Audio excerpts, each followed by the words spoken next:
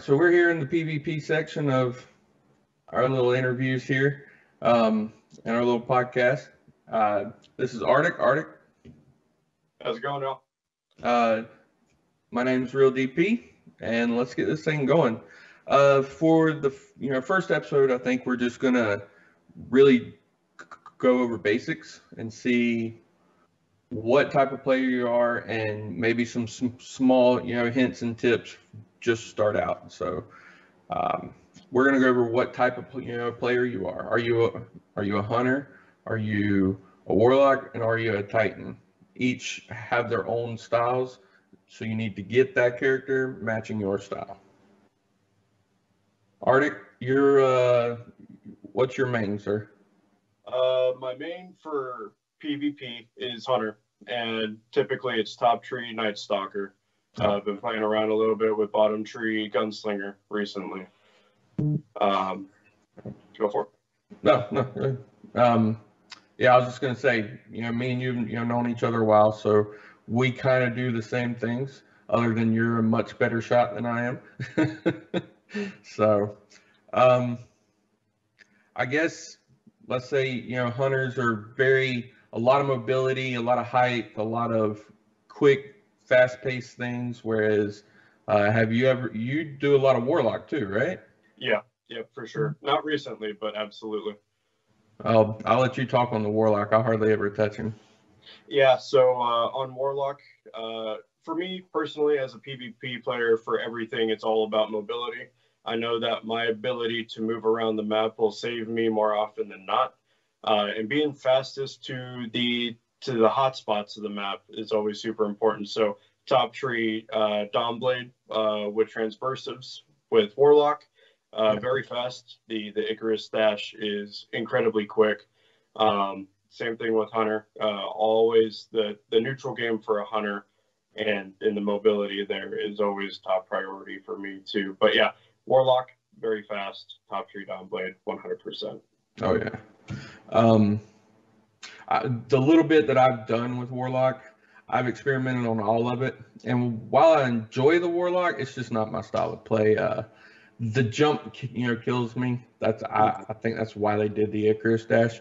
But I always enjoyed Top Tree Nova Bomb, just the big, slow, methodic ball that tracks around corners. I don't know, and then the explosion. That's me. Ever since D1, actually. Yep, Slova Bomb was definitely nice, and D1 was more of the smaller Nova Bomb guy. The Shatter.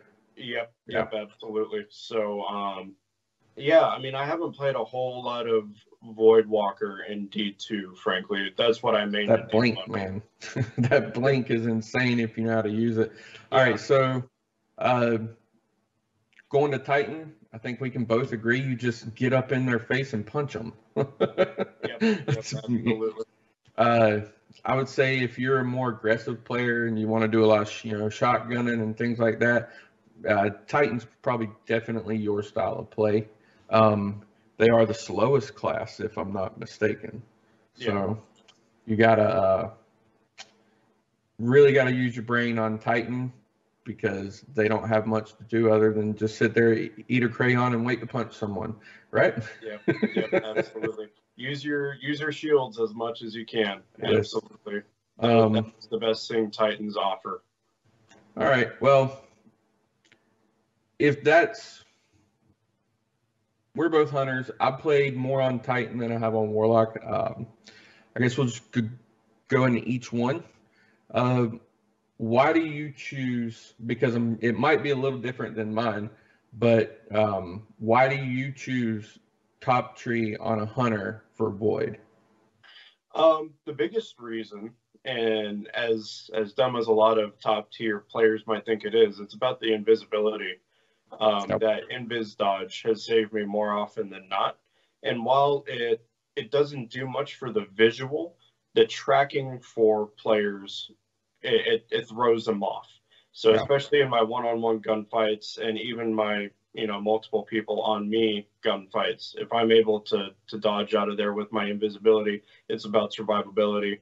It's about taking the shots where I can and then moving on. So that's my biggest reason for it. Okay, so we're in agreement. My other reason is for a shutdown super. It can shut down almost any super. Um, so there's the two biggest cons, or I mean, pros right there. So, but the only con that I really see is in the super itself. If you're going to go in and you want to kill people with your super, that is not the super. Like you said, that's more the neutral game. Yep. So if that's your style of play, that you don't really care about your super too much, then cool. The only thing is you're going to get aggravated on that super because the tether is, in my opinion, it needs a buff on how fast it grabs people for sure. Yep, absolutely. And the time it takes to summon and cast the super, it takes a long time. You don't have a lot of protection when you're doing it. It's very easy to kill hunters when they're casting their supers. Yep. And it does take a really long time for it to even activate and proc. However, in a more defensive style of play, you can just lay it down and it'll sit there until it's activated for an entire round of a match. It lasts a long time. Yeah, it does. I know you said you're messing around with bottom tree gunslinger. I did. I enjoy it, but I've actually been doing a lot of top tree arc staff. Yeah. As far as gunslinger, in my opinion, I enjoy it. With the practice makes perfect. If you can land any kind of headshots or precision hits, it's a really good super for you because you're going to get it back fast. You only get 3 shots, but the only thing that I found that I didn't like was in a few supers you can't one shot body shot them with a golden gun.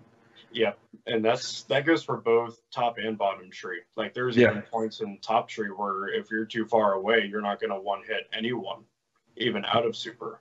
Yeah, it's really strange that it's mainly Titans that I can't kill, especially like a Sentinel shield.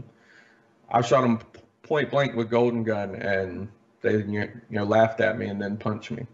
Yeah, so, that's something that happens. So you got to be careful there.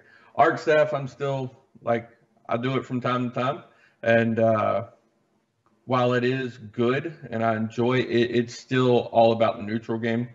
Yep. With from the extra protection in your dodge on bottom tree or the little confusion punch and stuff like that. So yeah, absolutely. And I played a little bit with middle tree arc strider. Mm-hmm. And while it's fun, just something about a few of these roaming supers, I just don't understand it yet, and I just need more practice with. So something like Golden Gun is a little bit easier to kind of get my mind wrapped around, or a single shot super like the Tether or Blade Barrage is easier to just throw out there. Yeah. I guess in the coming segments, we'll talk about each class. We kind of hit on them, but this time it was really about the hunter. The thing with hunters is you really have to choose when you're going to engage and when you need to disengage. And a lot of people don't understand that you don't always peek back. I mean, and as a hunter, you can jump back into cover and disengage if you feel like you're not going to do it, and you can run away. It's not hard. Yeah. If I had to give one big tip about hunters is they are squishy. Yeah, they don't take a lot to bring down, but man, are they squirrely. And if you're able to use your movement, jump around a lot, stay high, stay low, just do everything in your power to stay alive, you're good. So,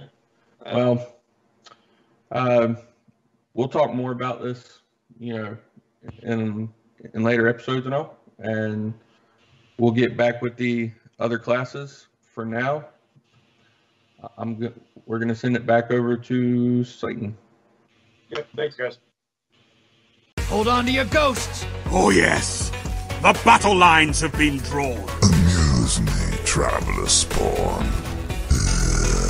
You're on the edge of victory. Annihilate them. As if my life wasn't hard enough already. If you think this armor is impressive, you should see me out of it.